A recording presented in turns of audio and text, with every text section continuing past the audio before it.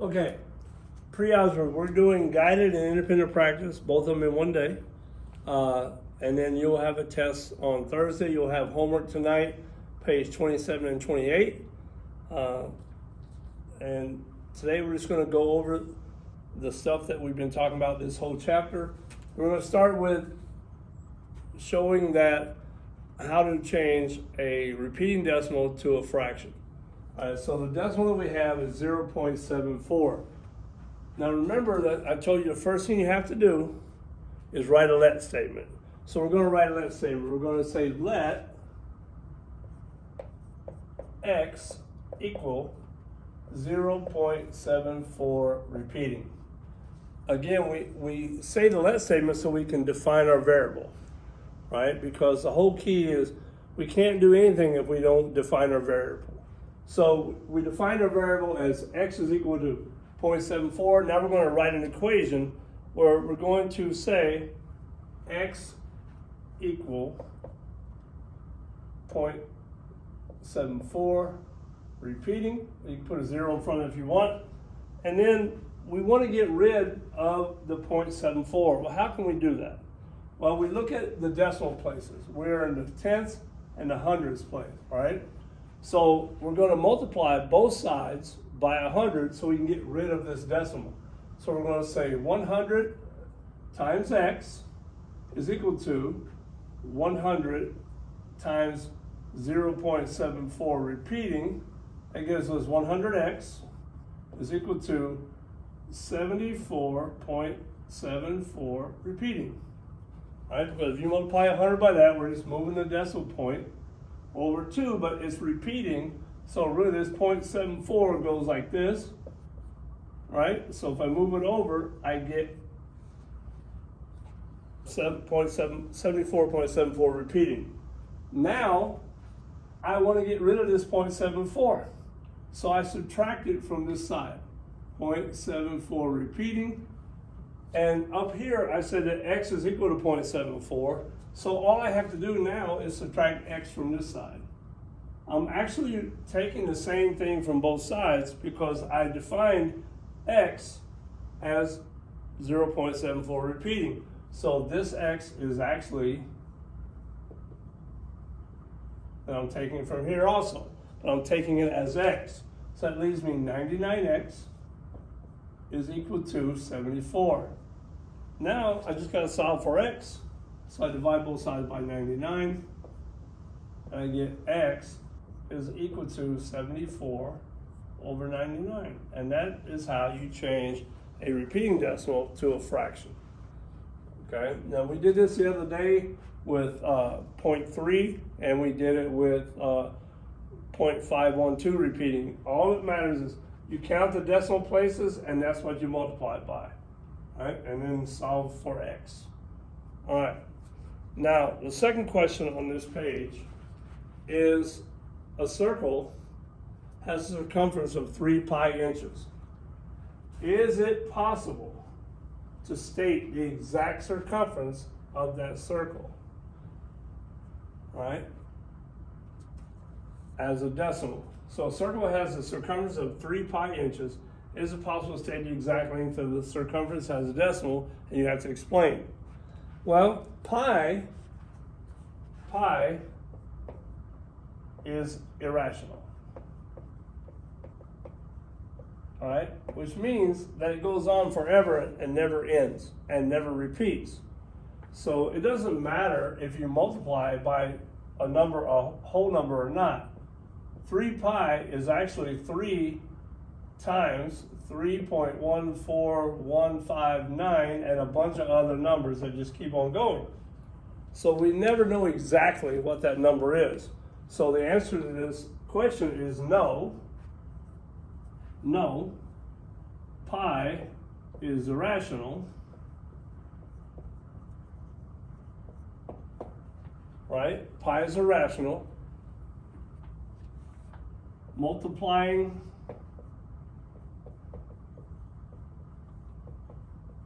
by 3 just gives a larger irrational number.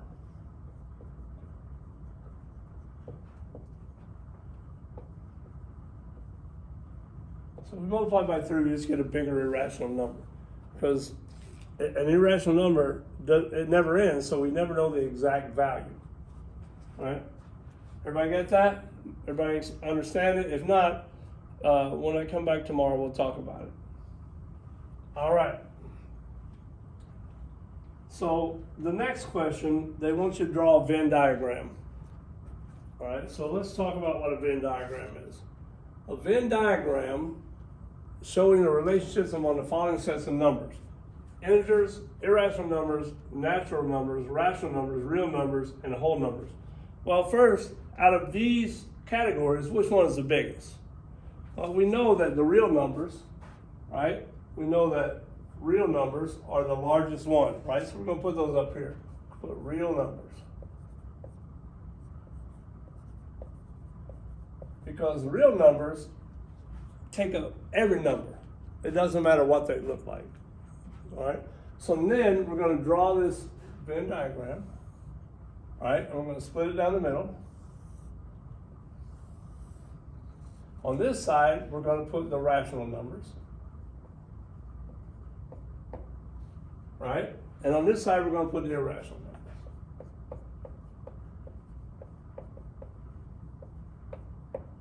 All right?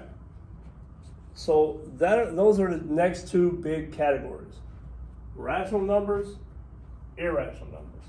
Then the next biggest category, and we can mark those off as we go, right? So we've used real numbers already, we've used rational numbers, and we've used irrational numbers. The next category is going to be integers, right? So this one right here takes up all this space right here. The next one, it's right underneath that, takes up a little less space, is called integers. All right, and we know that the integers are all the numbers. They start at zero, and they go in both directions, right? For infinity, but they only include the numbers that are not fractions or decimals, right? So integers are a little bit smaller set than rational numbers, because rationals include fractions and decimals, right?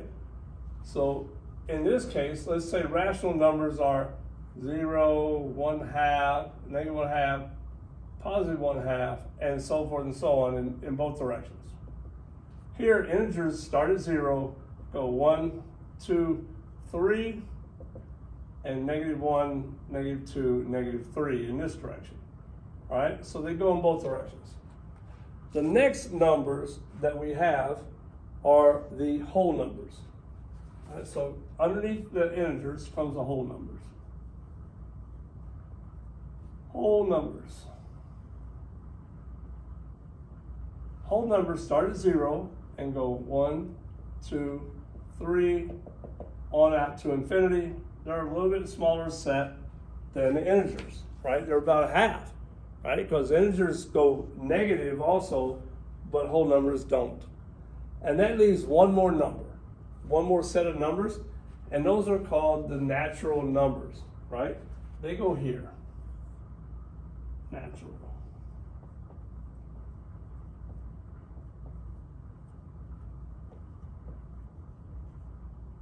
Now, before we go any further and tell you what the natural numbers are, they have another name. We're going to put that in parentheses, and that's called the counting numbers.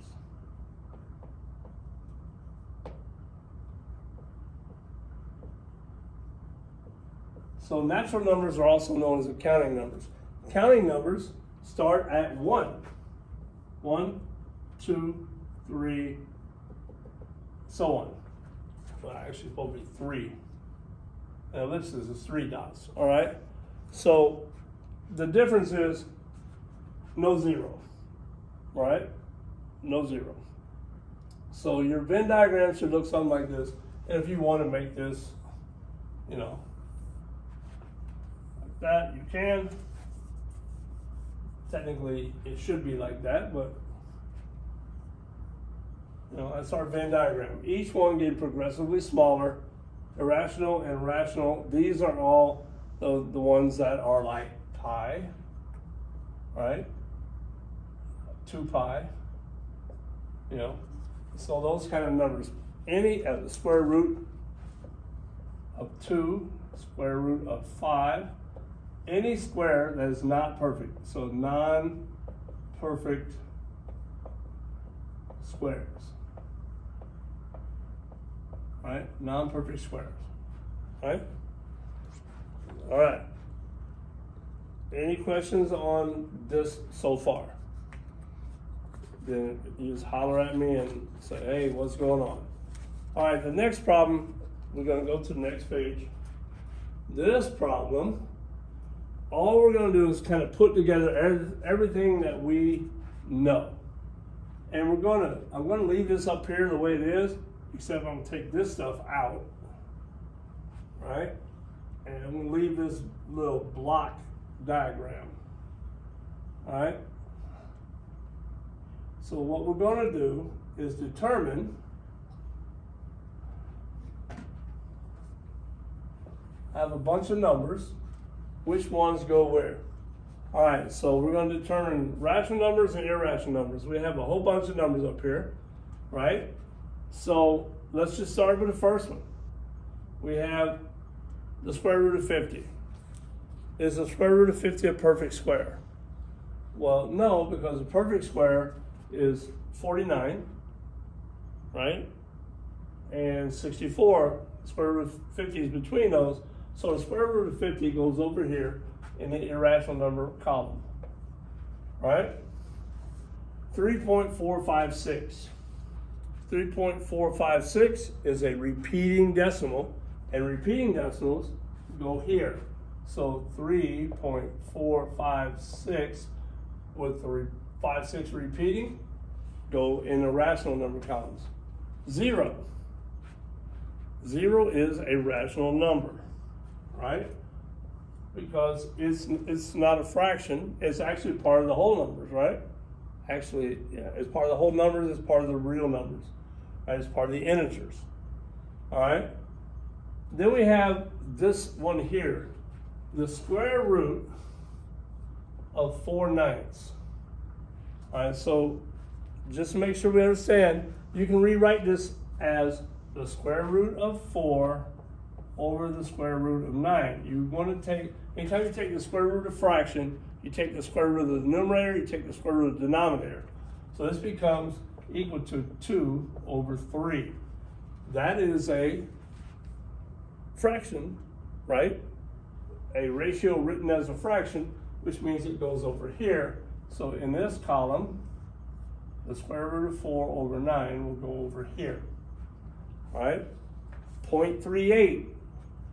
0.38 is a terminating decimal. Terminating decimals go in the rational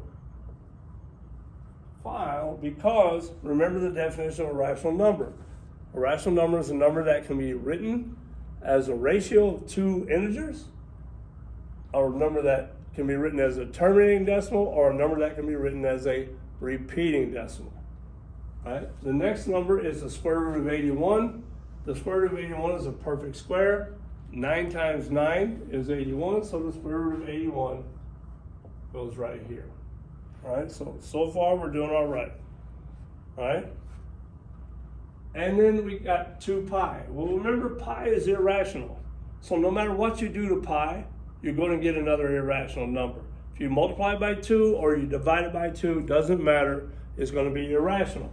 So 2 pi goes over here. All right? And then we have the square root of 1.69. This is where you have to be a little bit careful, because the square root of 1.69 is actually, the square root of 1.69 is actually equal to 1.3, which is a terminating decimal. All right? And a terminating decimal goes over here. So the square root of 1.69 goes right there. All right? And then we have the square root of 2/9. Well, we can do the same thing that we did with this one. All right? We can change that to a 2, right? And that gives us the square root of 2 over the square root of 9, right? Well, the square root of 9 is 3, but the square root of 2 is irrational numbers, and we can't, square root of 2 is irrational. We can't get that to a number that doesn't repeat or terminate, right? So this number here, the square root of 2 over 9 will go in the irrational column. I hope that makes sense to everybody, and you understand how to tell the difference, right? Remember, if it repeats, terminates, or can be written as a fraction, then it is a rational number. Irrationals are numbers that cannot be written as a fraction, cannot be written as a repeating decimal, and cannot be written as a terminating decimal. All right. Now, part B says to circle a number that you said was rational and explain how. Well, I'm going to say circle this one, right? And what we can say is how we decided it was rational. 0.38 is a terminating decimal. And that's all you have to say for that, right? Because terminating decimals are rational. All right, part C says circle one of the numbers you said was irrational. All right, so I could say 2 pi, right? And 2 pi means 2 times pi. Pi is irrational.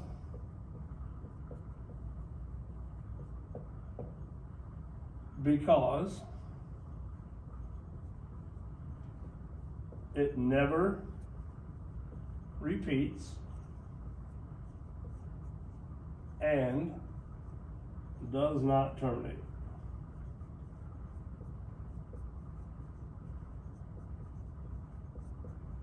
So if you put that, then you're good for that one too. All right. Then it wants us to draw a number line and write a statement, right? I'm going to erase this. It wants to draw a number line with the two numbers that we have selected, which was 0.38 and 2 pi, and put them on a number line. All right, so let's do that, and then we'll be done for today. All right, so draw a number line. We're going to do that. All right, and our number line, we're going to put 0, 1, 2, 3, 4, 5, 6, 7, 8, 9. Close enough for government work. All right, and then I'm going to put 0.38, which is about right here. Here's 0.38. All right, and I want to put 2 times pi. Well, pi is 3.14. That's what we rounded off to. So we're going to be about 6.28, which is about right here. And that's approximately equal to 6.28, right? But they want us to write it at 2 pi. So we're going to put 2 pi right here, right? And then we're going to compare them, right? So we're going to say, since 0.38 is here between 0 and 1, and 2 pi is between 6 and 7, obviously 0.38 is less than 2 pi. And that's your statement that we're looking for. That's your number line that we're looking for. All right? Again, your homework tonight is page 27 and 28. And we will talk more about this stuff when I get back on Thursday before we take the quiz. All right? If you have any questions, feel free to email me. Remember, you also have iReady homework this week, 45 minutes, plus you need to pass a quiz. All right, and I will see you guys on Thursday.